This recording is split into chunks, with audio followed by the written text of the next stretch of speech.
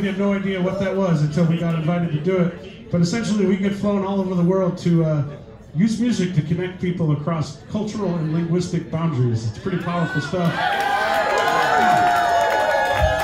It's changed who we are as human beings and made us really realize how important playing music and sharing with other people can be.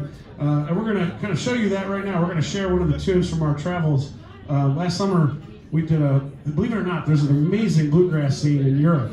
And we taught at a camp in France with musicians who came from all over Europe to learn bluegrass. We spent a week with them, had the time of our lives, and we knew that we could not go to France and not learn a song from France. And so we're going to share a tune that we played in front of 5,000 people in the French Alps who lost their minds and sang every word along with us on this tune. The song is called Santiano. It's by a guy named Hugh Offray, who's in his 90s now. This song was big in the 1950s. Everybody in France knows this song. We're going to share it with you right now. Yeah.